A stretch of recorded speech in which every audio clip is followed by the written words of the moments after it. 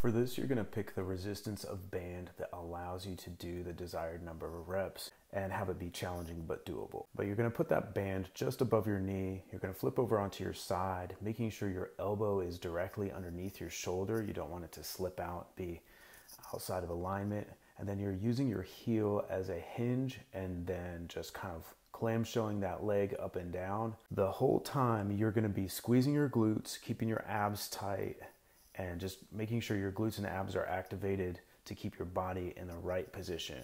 You want it to be the shape of an L, as if you were looking at yourself from above, like a drone shot. You can have your arm up or you can have it down. You can put it on your hip if you want.